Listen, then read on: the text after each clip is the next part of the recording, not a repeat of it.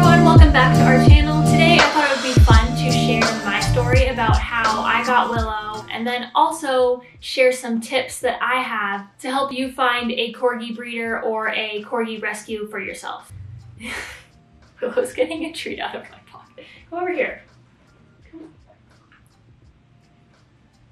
I personally get asked all the time on Instagram how to find a good Corgi breeder. People always ask me who Willow's breeder is, and so I'm going to share as much knowledge as I have. I'm not really an expert in the area, but I just want to give you a couple of tips to look out for when you're trying to find a Corgi. But I also encourage you to look up online other articles. The PWCC has a lot of good resources where you can learn about how to find a Corgi. There are also a ton of really good blogs of people who have more knowledge in this area than I do, but I just wanted to provide a couple of things that I know. I did a little bit of research and we're gonna go over those things quickly.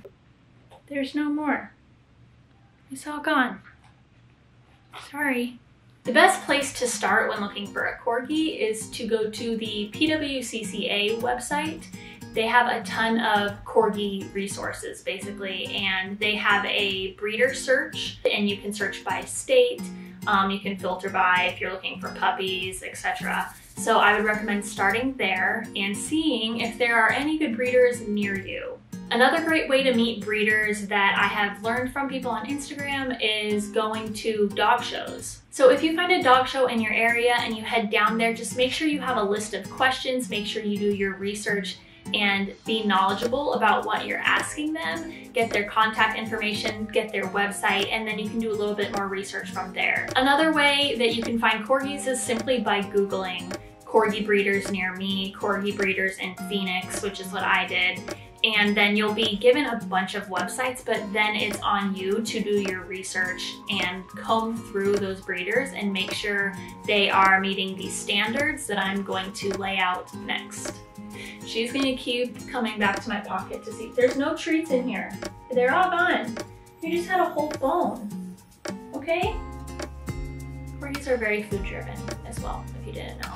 Okay, so the things that you're going to really want to pay attention to when you're looking at a breeder's website or Facebook or speaking to them is you want to make sure that they are doing health testing on all of their dogs that they're breeding. So typically on a breeder's website, it's going to list their males and their females that they breed. You can check into each and every one of them. You should be able to see all of the tests that they have run on each dog that they're breeding, and they should be very transparent about the test results. The main things that you're looking for here is that they have healthy test results for their hips and for their eyes, as well as DM. This is very common in Corgis and is a devastating disease that will ultimately result in the end of their lives and a lot of vet bills. So yeah, you don't want that. The next thing that you're going to want to look for on their website is whether or not they're showing their dogs. When breeders are showing their dogs in things like conformation, this is basically the typical dog show that you watch on TV. What the judges are looking for is to make sure that these dogs are literally bred perfectly. All right, now I'm just gonna share a quick list of red flags to look for if you're in contact with a breeder and some of these things pop up, then that's probably not a good sign. The first one is having a wait list.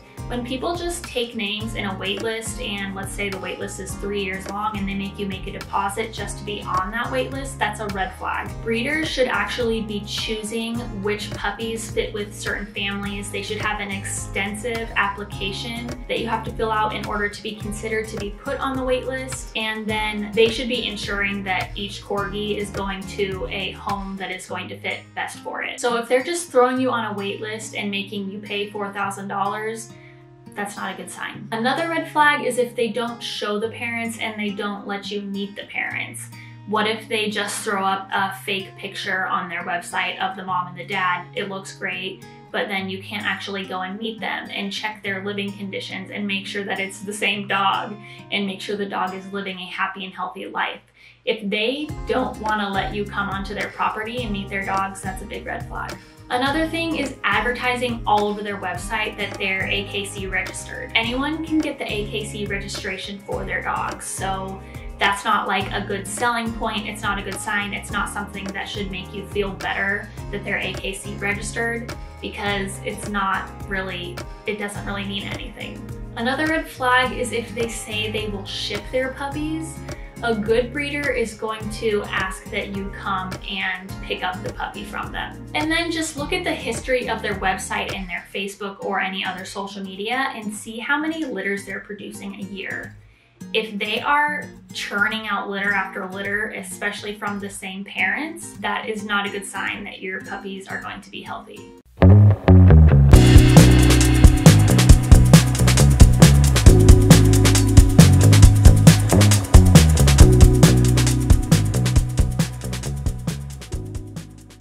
From the moment I saw my first Corgi, I kind of knew that I had to have one, and my obsession began. But I started following a bunch of other Corgi accounts on Instagram, and I really started learning about the breed and their personality and how to take care of them that way. I kind of had a 5-year plan where I was going to wait until I bought a house before I got my Corgi puppy, but I still started doing research, and I found a breeder, luckily, that was like pretty close to me, that had beautiful Corgis on their website. I followed their Facebook, and I was just kind of keeping an eye out, learning a little bit about this particular breeder and just watching for their litters that became available. But I really had no intention of actually getting a Corgi right away. Probably a year later, it was a Friday night, I was sitting at home alone. One of my best friends texted me a picture of a Corgi puppy, and unfortunately and very sadly, it was at the mall.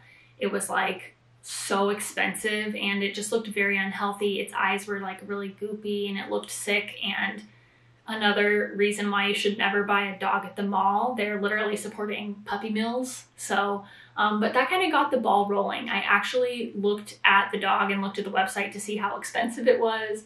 And I was like, oh my God, I really want a Corgi now. I don't know, something just went off in my brain, and I was like, I need a Corgi. But I was like, no, I'm not going to support a puppy mill or a mall puppy shop. And then I just decided to go check on the breeder's website that I was interested in, and they had posted that they had puppies available.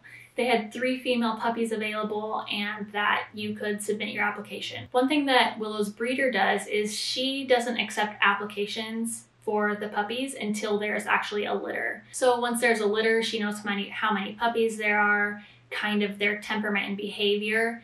Then she'll start taking applications for those puppies. And so I sat there on a Friday night and I filled out this application in so much detail. She asked for what my house looked like, my living situation, who lived in my house, and the names of the people, the pets that were also in my house, what my backyard was like, if there was a gate around my pool. So it was very thorough, and I filled that application out like hardcore. So I submitted that application and then literally spent the whole weekend refreshing my email to see if she emailed me back. I was like, I needed a Corgi right now. Then Monday had rolled around and I hadn't heard back from her, so I decided to go on her Facebook and message her and ask if she had received my application.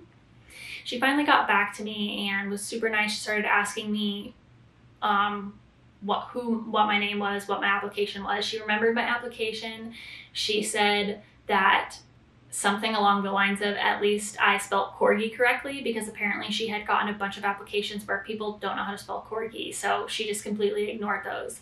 If you don't know how to spell Corgi, then you don't get a Corgi, you know? You have to know enough about the breed to know how to spell it. So she asked me a few questions, and then said, can I call you tonight around 5 or 5:30 and talk to you about the puppies? And I was like, yeah, of course. I was so eager to get done with work, and I was super nervous because I kind of assumed that this was going to be an interview for her to make the judgment call whether or not I should get a puppy.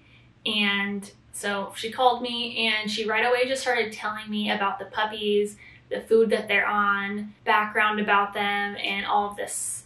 And it just kind of sounded like she was giving me the puppy. So that was really exciting. She told me that there were 3 females and I was going to be the last on the list. So the other two parents were going to come meet the puppies and then choose the one that they wanted, and I was going to be getting the last one if I wanted it. Oh, and that I was able to pick her up on Thursday. So in 3 days. It was Monday, and she said that she would be available on Thursday. So thank God for Amazon Prime.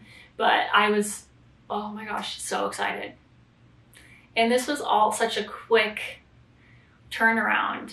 It makes me think that I was super lucky, and also me and Willow were just so meant to be because of how random it was that I even checked the website and that Willow was the last pick of the litter. Anyways, I drove out to the breeder's home on Thursday, and they live on a big ranch, a big plot of land, and you know, I was able to see all of the dogs. They were all in their kennels, and mind you, I had not seen that many corgis in person up until that point. And to see all of these corgis laying in their kennels was like so crazy to me. I just remembered, that's just a recovered memory, but that was so cool because I didn't have a corgi before that, and now I see them all the time. But anyways, so I walked in as the last couple was leaving, and the breeder was holding Willow, and she said, "This is your puppy," and she handed it to me, and I was so excited. And she told me that my puppy was actually her favorite, and that if she could have kept one, it would have been her. I picked Willow up at like 7 p.m., which also happened to be her feeding time. The puppies were on a feeding schedule of 7 a.m. and 7 p.m., and Willow literally cried the entire time. I was like holding her, trying to comfort her, and she was literally just crying because she wanted to be fed. But the breeder didn't want to feed her because then she would probably end up pooping in my car.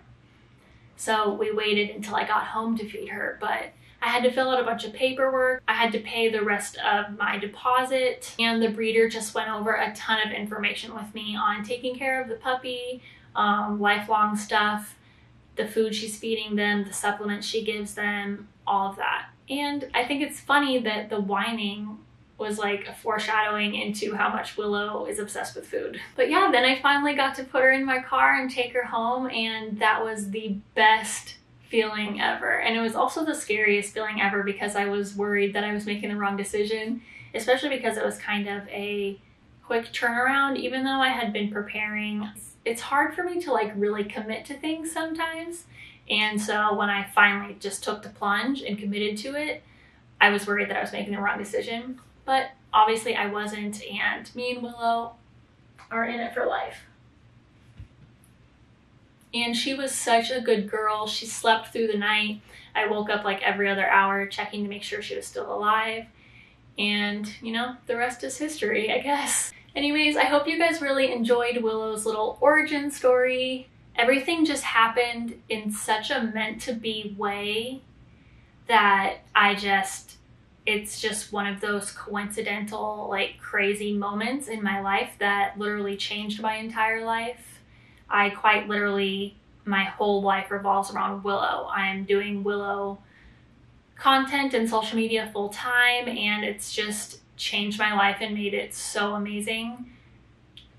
And if my friend didn't send me that picture of that corgi that one night, then we wouldn't even be here. And I wouldn't have adopted this crazy, silly dog that howls while she eats and that just I bonded with so completely. It's a crazy story. So I hope you guys enjoyed it. I hope the breeder tips were helpful as well. Let me know what you think. Let me know if you have any questions, and please like this video, subscribe if you have not subscribed, and turn on your post notifications. Follow us on Instagram and TikTok as well. And we will see you guys back with another video. Bye!